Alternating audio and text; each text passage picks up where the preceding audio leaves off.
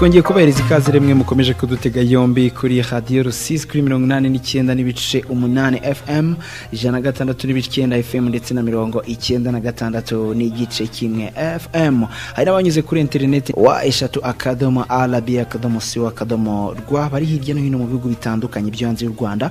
Mwese tubaha ikaze mu kiganiro cy'imyidagaduro Friday Show. Uyu munsi none mikoro zacu twazijyanye muri diaspora, hari abahanzi benshi cyane bagiye batandukanye urabisiko dukunda kubagaruka muri kiganiro. Uyu munsi tukaba turi kumwe n'umumazi iminsi muzi mu ndirimbo nyinshi zigiye zitandukanye, cyane cyane indirimbo nshyashya yaje kuba yita Did You Know, ariyo turiho turanumva muri background. Yitwa Trey Max. Amakuru y'iminsi Trey Max. Muraho neza biwaciye, muraho murakoma, haye, ni Trey Max ubasuza, ayi kando bakunda. Yego muraho neza namwe. Trey Max uko byasikose indirimbo z'abantu basanzwe bazumva ariko ntago bazi ngo Trey Max ni muntu ki, mazina nyakuri witwa nde, ese nubwo uyu munsi hano uri muri leta z'ubumwe za Amerika ubundi ukomoka he mu Rwanda? Murakoze kumbaza icyo kibazo. Amazina yanjye usanzwe nitwa Fred Manzi. Murambajije ngo mbese nakomotse aho nakomotse, ni ibintu ntago byoroshye kubisubiza kuko byansaba gusobanura cyane, ariko muri make navuga ko navukiye muri Congo gusa naje gukurira mu Rwanda. Ubu nkaba ndi muri Amerika muri leta ya Kentucky mu mujyi wa Lexington. Uko byasikose umaze imyaka itari mike ya muri Amerika. Wagiye ryari? Wagiye kuziye impamvu? Ni impamvu z'amasomo, ni impamvu z'akazi, cyangwa wenda hari ibindi bintu runaka? Alright. Nkuko bivuze igihe maze muri Amerika ntago ari igihe gitoya kuko hamaze imyaka iri gukabakaba muri 6-7 kuko naje muri 2011 mu mpera za 2011. Ubu tukaba turi muri 2018, urumva ni igihe kirekire. Impamvu rero najeho ni impamvu yo gushaka ubuzima ndetse no gukomeza amasomo yanjye, kandi akaba ari byo ndi no gukora hanga. Ni ibyo ngibyo nibyo byanzanye muri iki gihugu. By'umwihariko reka tujye muri muzika. Umuntu wenda abantu bagiye bumva indirimbo nyinshi cyane, yaba yitwa Uragiye, yaba Did You Know ndetse n'izindi nyinshi zigiye zitandukanye wagiye ukora abantu bakazakira neza cyane, yaba kuri YouTube. Buriya ntago ari buri muhanzi wese ushobora gushyira indirimbo kuri YouTube ikarebwa n'abantu basaga 200,000. It's hard work. So watangiye kuririmba ryari? Wabitangiye ugeze muri Amerika cyangwa wavuye no mu Rwanda uri umuhanzi? Murakoze kumbaza icyo kibazo. Kuririmba ni ibintu navuga ko natangiye kera cyane nkiri mutoya, kuko ndabyibuka hari ibintu byinshi nakoraga, ibintu byatumaga ababyeyi cyangwa se n'urundi rungano rwanjye, abana bato twari tungana, babonaga ko mfite ubushake mu bintu byo kuririmba, kuko wasangaga nsubiramo indirimbo cyane za Karahanyuze cyangwa se ziriya ndirimbo z'abariya bahanzi ba kera bo muri za 90s, bariya bahanzi twakunze barimo ba Michael Jackson, barimo ba Kagambage, n'abandi bahanzi benshi cyane bagiye banampereza inspiration mu gukura kwanjye. Uko nagiye nkora niko nagiye nkomeza nkunda muzika kugeza rero aho nagiriye amahirwe. Mu Rwanda ntago nigeze mbona amahirwe yo kujya muri studio, ariko naririmbaga se muri korale, naririmbaga kuri stage sometimes mu gihe twabaga dufite nka ibyo twitaga boom. Sinzi niba mwaba mubizi, ni ibintu byabaga ari ikirori gihuza urubyiruko mukerekana amatalent atandukanye. Mu Rwanda rero mvayo navuyeyo nta ndirimbo nimwe ndageza muri studio, ariko nari naranditse indirimbo nyinshi cyane kuva kera nkifite imyaka mike cyane, nk'imyaka 13 nibwo natangiye kwandika. And then ngeze muri Amerika niho nabashije gufocusinga cyane, kuko nagiye mpora n'abahanzi bakomeye bagenda bampereza mo inspirations, barimo ba Meddy, barimo ba Ben, twarahuye bakajya bakomeza bamoriveringa bambwira ko nshobora kuba naririmba neza. Nibwo rero naje gufata icyemezo cyo kujya muri studio bwa mbere, ndi coding indirimbo yanjye ya mbere kuri ubu rero nkaba maze kugira indirimbo zigera zikaba mu 10 na 12 gutyo murumva ko atari nkeya. Trey Max ndakeka ko gukorera umuziki cyangwa muri Amerika bisa wenda na hari byo bigoye kurusha gukorera mu Rwanda. Ubishobora gute? Hari akazi ufite, ari umujyanama ufite cyangwa se management igufasha mu muzika wawe? Wow, that's a very nice question actually. Ni ikibazo nanjye buri gihe nibaza kandi abenshi ntago babibona ko ari byo gukorera umuziki hanze cyane cyane ahantu hatari iwanyu mu by'ukuri biragoye cyane, biragoye pe. Kubyo uvuze rero ko mfite management team, no nta management team ndagira, gusa nibyo nsengera kandi nizeye ko igihe bizashoboka bigakunda nkabona abajyanama bizamfasha gutera imbere cyangwa no kwerekana neza ibikorwa byanjye byose, kuko ibikorwa mfite ni byinshi cyane biba bibyigana, ariko mu bushobozi bwanjye buke ndi njyenyine ngerageza gukora uko nshoboye, nkakora ibyo mbasha, ibyo ntabasha hari ibyo ndeka cyangwa se nkabitinza bitewe nuko nyine ndirya nkimara nyine no kwigira. Gusa kubera nkunda umuziki, amafaranga mbona make mu kazi nkora, ntago navuga ngo nakazi kampagije ku buryo nakora ibyo nifuza byose muri music, ariko make mbona ngerageza kuyashora mu muziki wanjye, nkakora bike kugira ngo abafana banjye nkomeze mbamarirongo kandi nkomeze ndi kumwe nabo, batazambura cyangwa se bakamvaho cyangwa bakagira icyo bamburana, kandi narabizeje ko nzakoresha uko nshoboye kugira ngo mbagezeho ibyo bifuza. So muri make rero ukuntu ibintu bihagaze nuko nguko, buri gihe ahubwo hari igihe mba nsenga ngo Imana izamfashe nsubire iwacu, ngerageze mbonane n'aba producer beza bakomeye, mbonane n'aba director banyumva twumvikana ku rurimi, kuko hano usanga hari igihe wenda uhuye n'umuntu mwakorana wenda tuvuge ni nka producer w'umunyamerika, ntago bayumva ibyo ukora, ntago yumva style yanyu neza, ugasanga ibintu byabaye mixed up. So kubwizo mpamvu rero ugasanga biragoranye cyane hari naho product zimwe na zimwe zigenda zigapfira mu nzira kandi wari recordinze neza. Gusa mu cyizere no gukunda music twizeye ko tuzabitambuka tukagera kuri next level. Murakoze. Aho muri Amerika uko byasi kose ni bimwe mu bihugu cyangwa se ni hamwe mu hana abantu batarama cyane. Aho mujya mubona ibitaramo mwitabira cyangwa se mujya kuririmbamo nk'abahanzi bo muri diaspora cyangwa se nk'abahanzi bo mu bindi bihugu ariko batuye aho ngaho, ibitaramo biraboneka? Pax Masunzu, ibitaramo hano ni muri Amerika, of course ibitaramo bihoraho buri weekend, even not in the weekdays baba bafite ibirori byinshi bihoraho, ariko remember icya kurisha hera he ku rugo. So no kuvuga ngo kugira ngo umuntu agutumire nuko aba yarabanje kugira ute kukurabukwa ahantu iwanyu, kandi niho hambere haba niyo base yo gutangira kugira ngo nabandi bose cyangwa se mu ruhando mpuzamahanga bakumenye, bagukenere, bamenye ko uri important person. So no kuvuga ngo rero twe biracyatugoye cyane bitewe nuko navuga ko nge ndi upcoming artist, ntago maze igihe kirekire cyane muri music, ariko nanone ntago ari gito cyane nkurikije uko nakoresheje imbaraga zanjye zose. So ibikorwa byanjye nibyo binyemeza ko ntamaze igihe gitoya.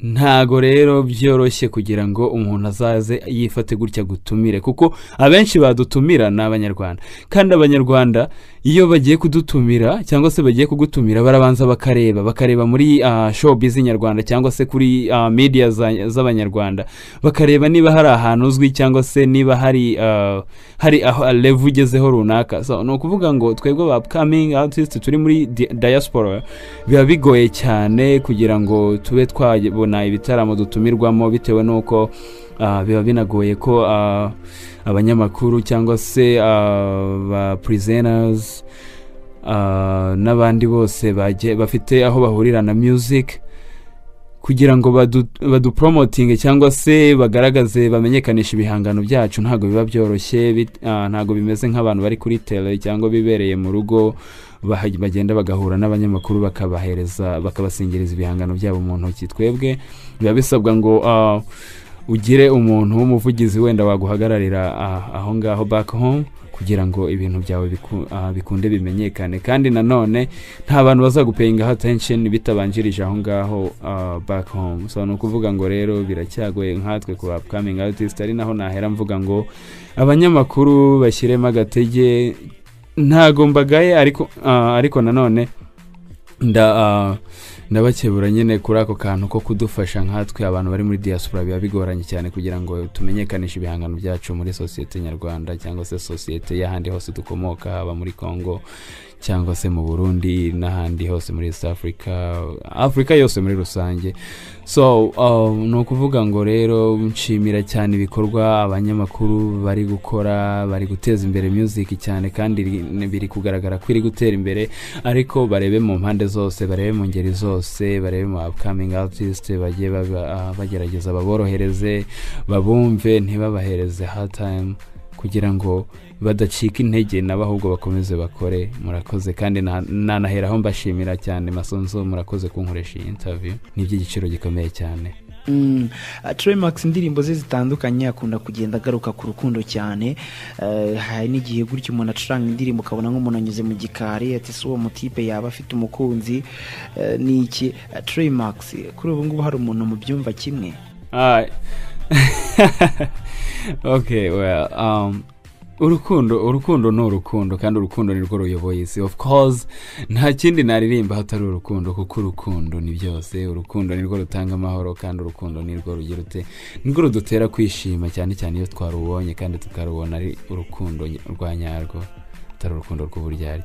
So ni ukuvuga ngo rero ndirimba urukundo, ariko ntibivuze ngo ndi mu rukundo gusa. Nanone ntibibujije ko naba mu rukundo, mfite umutima ndakunda.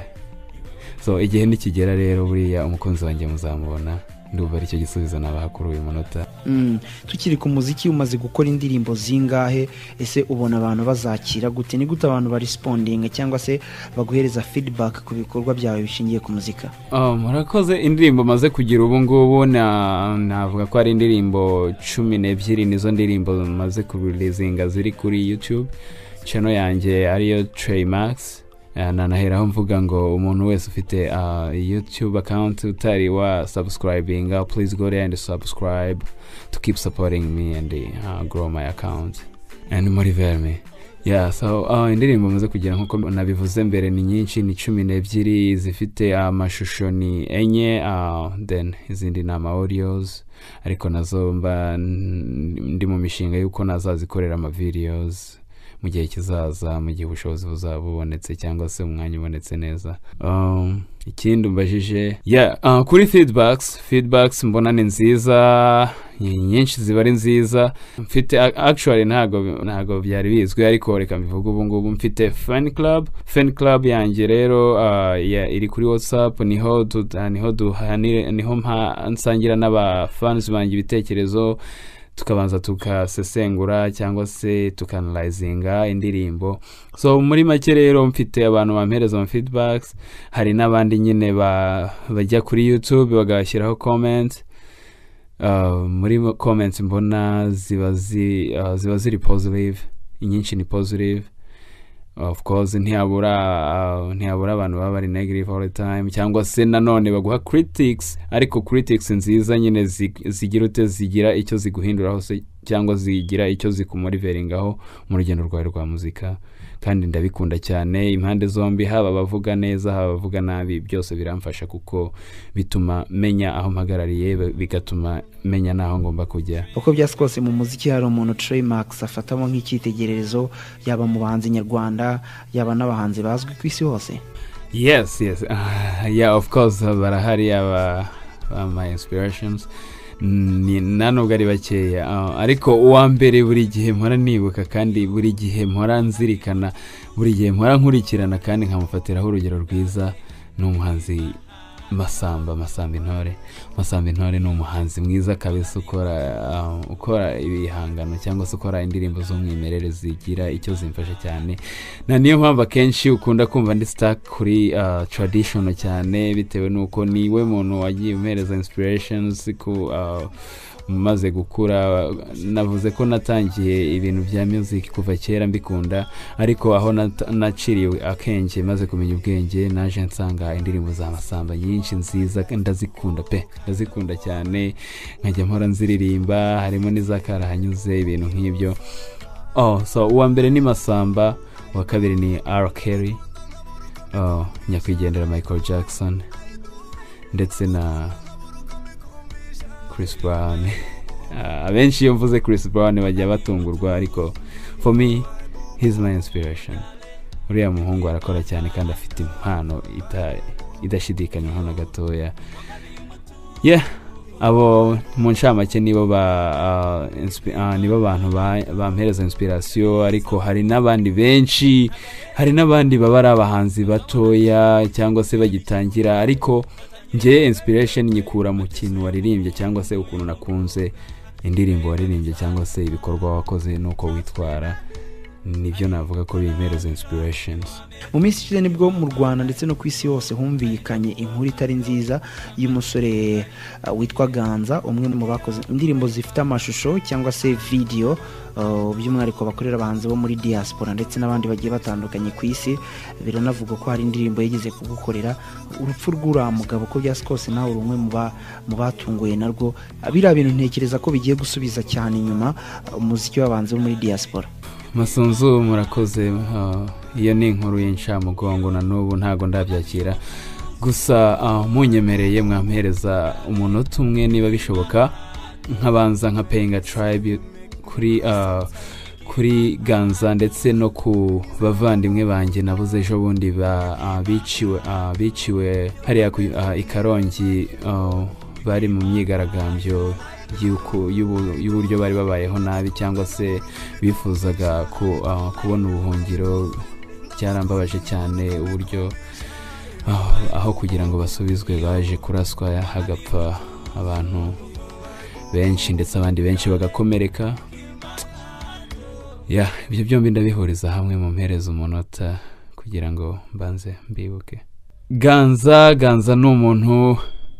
ni umuntu kabisa ntago navuga gusa ngo yari director wanjye cyangwa se yari director kandi ntago ari njye nyine yababaje kuko yababaje abantu bose abantu bose bakunda umuziki nyarwanda cyangwa se bawukurikiranira hafi abakurikirani ibya music nibo babikubwira kuko Ganza yaraje neza ni umwana utari umaze igihe mu bintu bya directing music ariko ibikorwa yaramaze gukora bya kwivugira byonyine afite talent kandi ikindi cyongeyeho afite kuba afite ubumuntu akaba humble kandi respecting. Nje rero ku giti cyanjye byari umwihariko kuko twari tumaze no gusinyana amasezerano yo gukorana twari hari amasezerano twari twamaze gusinyana ariko si ngombwa ngo nyinjiremo cyane kuko ni nyakwigendera ntago gihari gusa icyo yansigiye mu mutima nuko ngomba gukora cyane kandi nkakorana n'umuntu ushimishijwe n'ibikorwa byanjye umuntu ufite urukundo ku bikorwa byanjye apana gukora gusa ari nka business cyangwa se umuhango gusa kugira ngo habeho kwishyurwa ibintu birangire. Ganza rero niwo mutima yari afite umutima mwiza wo kubanza gukunda agakora ikintu ariko yagikunze akagusapotinga cyane akagufasha kugira ngo ugendere mu murongo mwiza akakwadvisinga what you can do. Ntabwo ari director gusa ahubwo yari na advisor niko namwita yari umuntu w'intangarugero kandi azahora ari intangarugero kuko ibikorwa yasize akoze byo byonyine bizabyivugira. So icyo navuga Imana yakira abo bantu bose mubayo abo bavandimwe nabuze haba abo ngabo baguye Karongi b'impunzi bo mu nkambi ya Kiziba bishwe bazira gutabariza ubuzima bwabo ndetse na Ganza Imana ibakire mubayo tuzongera tubabone aheza mu ijuru. Atugana ku musozo mu kiganiro kigufi tugiranye na Trey Max niziye gahunda ufite cyane wenda nabigarukeho ese Trey Max azagaruka mu Rwanda ryari ese wenda nta na gahunda afite yo kuhagaruka by'umwihariko tubwire n'imigabo n'imigambo ufite mu muzika muri uyu mwaka wa 2018. Murakoze mu kugaruka aho ngaho kugaruka home ntago ndabashuwa yet kuko hari ibintu nkirimo gutunganya neza ndi kugira ngo nshyire inore kugira ngo nzaze ndi comfortable cyangwa se nzaze meze neza nabyiteguye bihagije kandi nzaze mfite icyo ngiye kumurikira abantu banjye bari iyo ngiyo ndetse mfite na byinshi byo kubasangiza muri make kandi ikindi navuga ngo ndabazirikana buri munsi nubwo ntariyo ariko ndahari ku mutima kandi buri gihe nkurikirana abanyitaho abahora bahanze amaso ku bihangano byanjye cyangwa se bakomeza bakabishyigikira ndababona ndabakurikirana bitewe n'uko interineti yarabyoroheje ubu ngubu communication iroroshye cyane. Imigabo n'imigambi gahunda mfite muri uyu mwaka, of course gahunda yanjye ihora ari ugukora cyane, gukorera imbere kandi nkakomeza nkashyiramo imbaraga zanjye n'umutima wanjye, nkakora ibintu mbikunze kandi nkakomeza nkazamuka nkavaho ndi uyu munsi nkajya ahandi ku rundi rwego. Nizo nshingano zanjye kandi nicyo nijeje n'abafana banjye, no gukora cyane. Ibikorwa birahari byinshi babyitege. Gusa kuri cya cyuho wavuze cyo kuburaganza bizaba nk'ibingoyeho gake mu buryo bwo gukora amashusho kuko ubu ntago ndabona undi director twatangira dukorana neza ufite imikorere myiza. Gusa ndacyarimo kubyirukamo kandi mu minsi mike muzamubona buri mu director tuzaba turi gukorana kuko hari indirimbo nyinshi mfite ntagomba gushyira hanze zidafite amashusho yazo, akaba ariyo mpamvu wenda nshobora kuzamera nk'utebyeho gake, ariko ndahari kandi n'ibikorwa byose birahari, nzagenda bibagezaho gahoro uko umwaka ugenda uzamuka. So ikindi navuga rero narangiza mvuga ngo abafana cyangwa se abadushyigikiye mwese murakoze cyane, ndabashimira buri gihe kandi I'm humble for you, for everything you guys do for us. Ibyo mutwereka byose, ibyo tugaragariza haba mu bikorwa cyangwa se mu mvugo biradufasha cyane. Mukomeze mushyigikire umuziki wanyu, mushyigikire abahanzi bo muri diaspora, mushyigikire abahanzi bose muri rusange, bityo dukomeze duteze imbere umuziki wacu kandi dukomeze turyoherwe, tunasangire, dukundana, tunabana neza mu mahoro n'urukundo. Nicyo nabifuriza. Mukomeze muryoherwe, mugire n'umwaka mwiza. Murakoze.